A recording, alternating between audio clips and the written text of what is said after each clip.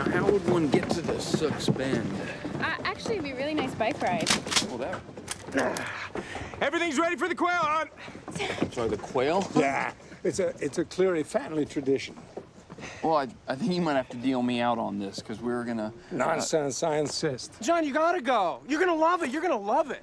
Zach, honey, you a little bit sick for hunting? Oh, no, I'm great. Honey, I'm great. Oh, I'm going. Right? Right? Okay, you're going. So, guess I'll see you later. See you later. Just take it easy, okay? Okay. Mr. Environmental's also a hunter. It's kind of an interesting combination. I hunt quail, Jeremy.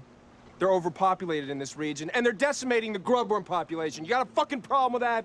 Not nearly as much as I do with the attire that you have on, or just your general point of view towards everybody. But let's go kill some birds. I'm psyched.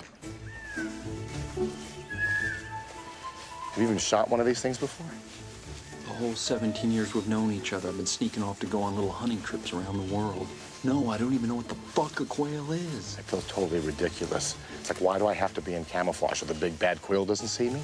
No. It's like, why can't we hunt something cool like a hawk or an eagle, something with some talons? That'd be awesome. You mean something like big game, even like a gorilla? Or a rhinoceros? Or a fucking human being? That'll get you jacked up. It's a little heavy. I mean, like, you're hunting a human being right now. Most dangerous game.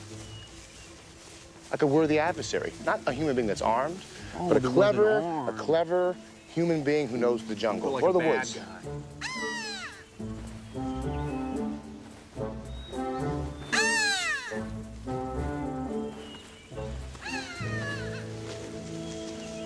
There's something not right about these guys.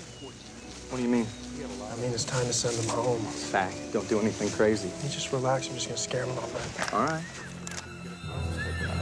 To the right!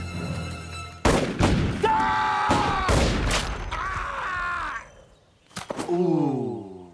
Ooh. They got me! Oh, shit.